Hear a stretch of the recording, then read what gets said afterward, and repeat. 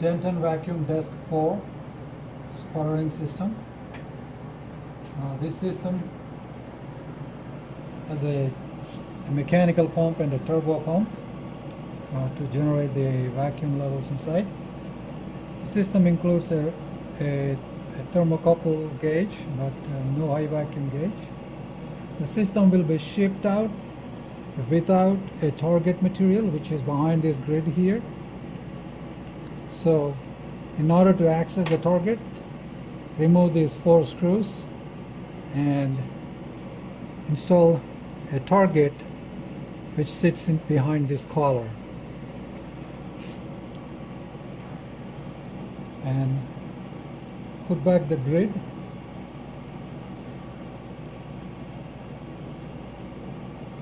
So I'm going to also demonstrate how to operate the shutter. There are marks here, so go up to 3 o'clock position in order to open the shutter completely. Then go back to counterclockwise all the way to C, where you see the shutter spreads out, and bring it back to the middle position so that you can close the shutter. During etching, the shutter should be in closed position, and during sputtering, you want the shutter to be open. So at this moment, the system is vented out. So I'm going to close the chamber and start pumping.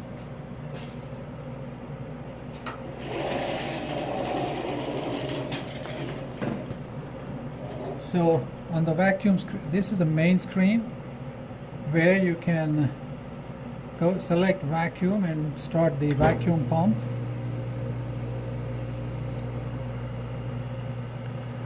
And after about 2 minutes, the vacuum level indicator should be below 150 millitorr. At that point, you turn on the turbo pump and the chamber will pump down further below that, below 10 millitorr.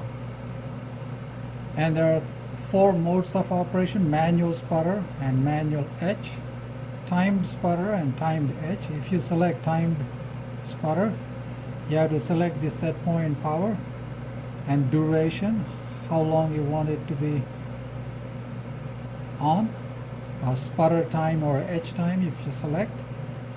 And then you can run timed sputter and timed etch when the gas valve is manually open. So I'm going to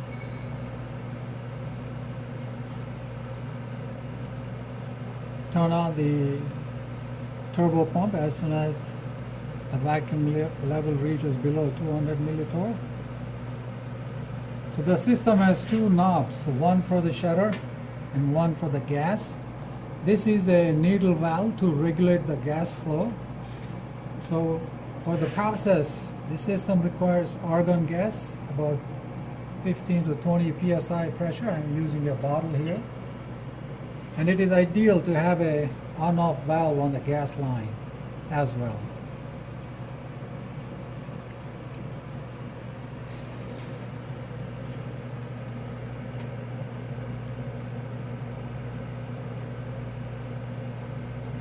So it's almost approaching 200 millitorr. I'm going to turn on the turbo pump, and the vacuum will continue to go on.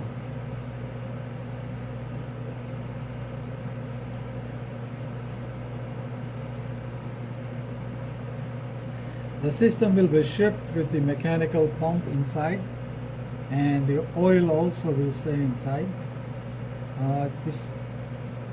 In order to prevent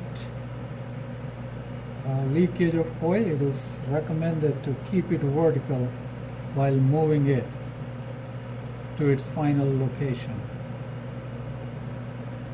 The system bell jar here is bolted down to the base, so it will be shipped out in when condition, but the bell jar will remain in its place. So it's less than almost 3 minutes, and turbo pump is still accelerating, and the vacuum level indicator is 2 millitorr.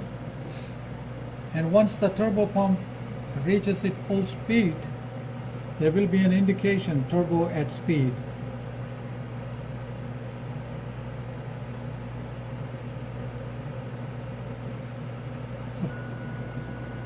So right now the turbo at speed indication is on.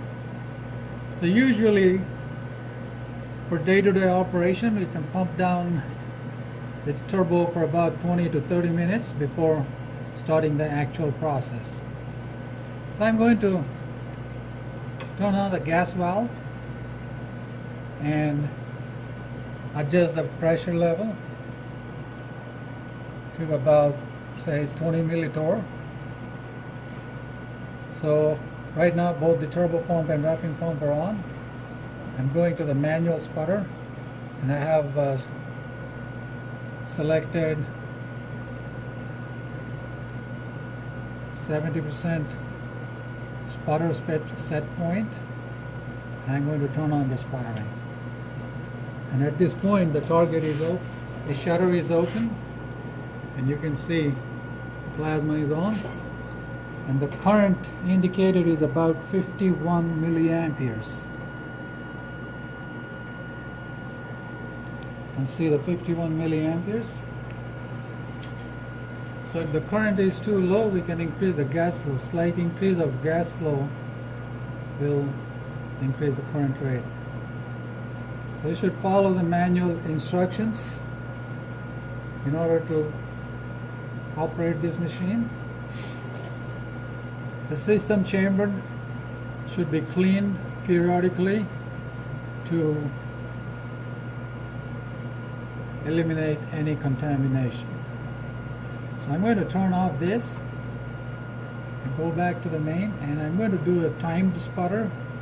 So I'm going to select time as 30 seconds, and you have to enter it. Now right now it is timed sputtering. The gas valve is still open. So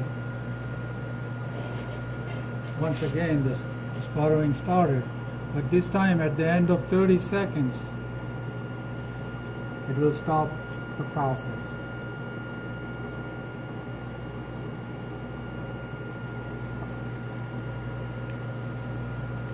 It's a simple and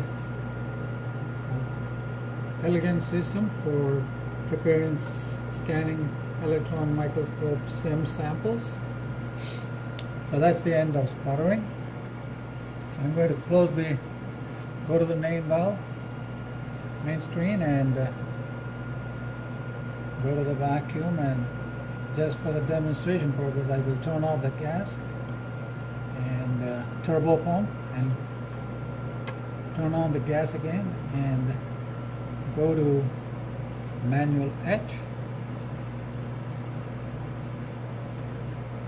So the etch set point, I want to set it 80%.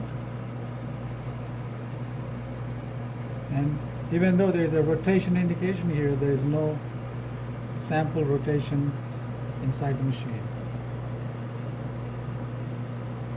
So I'm going to turn on the etch cover. So for the etching,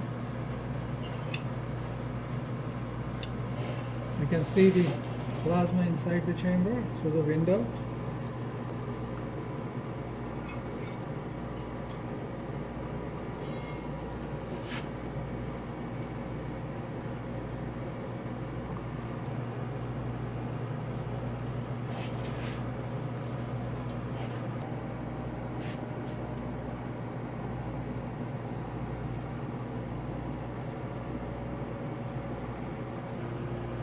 Once again, I have started a time etching.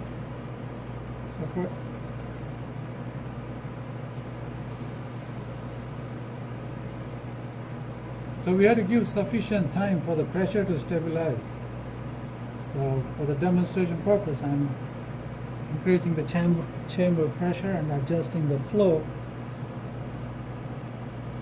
And it indicates the pressure is not stable, but by adjusting the needle valve, we can get a stable pressure level. That's the end of time etching.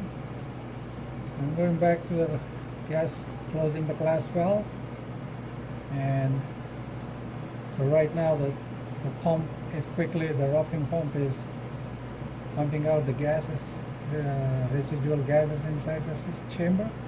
I'm closing the needle valve and turning on the turbo pump.